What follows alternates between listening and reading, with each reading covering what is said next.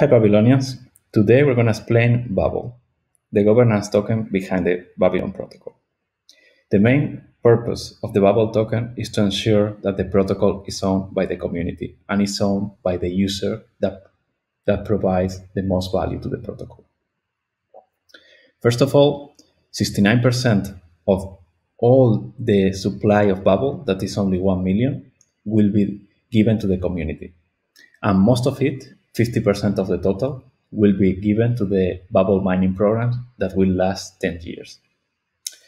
Then 10% of the BABL was reserved to the team, and then 19% was given to the initial seed investors.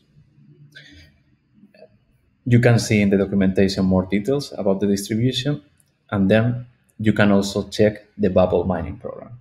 The mining program started just 2 weeks ago, in middle of October, and then it's gonna give 500,000 total tokens amongst the next 10 years.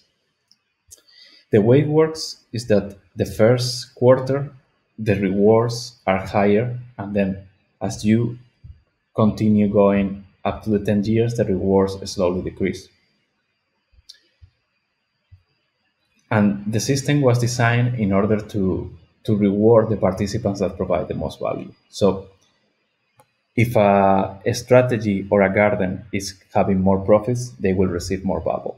If a strategy or garden has more capital, they will always receive more BABL.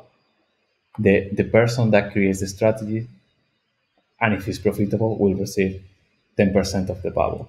Then the voters of a given strategy will receive like 10% of the BABL. And then the garden members will receive like 80% of the BABL of the strategy.